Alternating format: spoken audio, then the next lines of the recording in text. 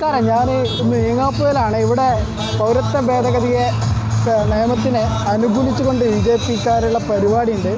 അപ്പോൾ 3 മണി മുതലേ ഫോട്ടോകൾ ഇങ്ങനെ വാട്സപ്പിലും മറ്റൊക്കെ വരുന്നത് കണ്ടു. അപ്പോൾ ഞാനിങ്ങോട്ട് പോകുന്നതാണ് ഇതിൻ്റെ സത്യാവസ്ഥ അറിയാൻ വേണ്ടിയിട്ട്. എന്തായാലും ജനങ്ങൾ നല്ല രീതിയിൽ തന്നെ ഇതിനെ ഏറ്റെടുത്തിട്ടുണ്ട്.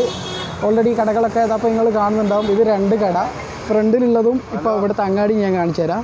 പിന്നെ സ്കൂൾ കുട്ടികളും അങ്ങനത്തെ ആൾക്കാരും പിന്നെ പൊതുജനങ്ങൾ, അതായത് കച്ചവടക്കാർ, അങ്ങനത്തെ ആൾക്കാരൊക്കെ ഓൾറെഡി ഇപ്പോൾ ഇവിടുന്ന് ഒഴിഞ്ഞു പോയിട്ടുണ്ട്.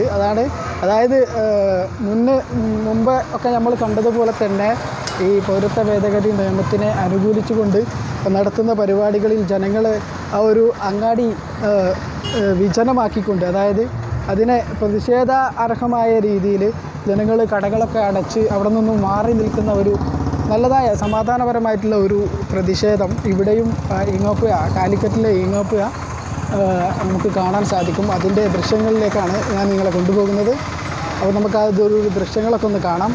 ഓൾറെഡി 3 മണി മുതൽ തന്നെ കടകളൊക്കെ പൂട്ടാൻ തുടങ്ങിയിട്ടുണ്ട്. പരിപാടി ഇതുവരെ ആരംഭിച്ചിട്ടില്ല. അതിന് മുമ്പ് തന്നെ ജനങ്ങൾ അതൊരു പ്രതിഷേധമായിട്ട് എടുത്തിട്ടുണ്ട്. അതാണ് ഇപ്പോൾ ഈ ഒരു വീഡിയോയിൽ പറയാനുള്ളതും നിങ്ങൾക്ക് കാണിച്ചു തരാനുള്ളതും.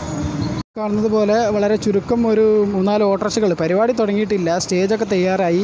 അതുപോലെ പോലീസൊക്കെ അവിടെ വന്നിട്ടുണ്ട്.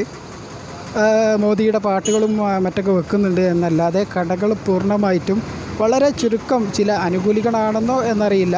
ചെറിയ മെഡിക്കൽ ഷോപ്പ്, അതുപോലെയുള്ള ചെറിയ പിന്നെ ആയുർവേദിക്കായിട്ടുള്ള ഷോപ്പ്, അങ്ങനെ ഒരു 2-3 ഷോപ്പ് മാത്രമേ നമുക്കിപ്പോൾ ഈ ഒരു ഈങ്ങാപ്പുഴയിൽ ഇവിടെ കാണാൻ സാധിക്കുകയുള്ളൂ.